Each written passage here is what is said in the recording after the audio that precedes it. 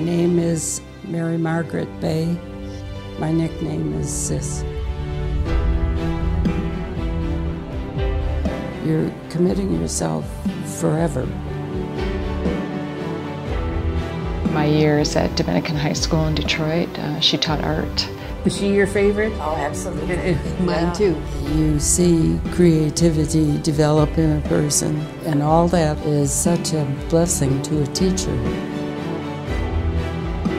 And we both went off to become hospital chaplains.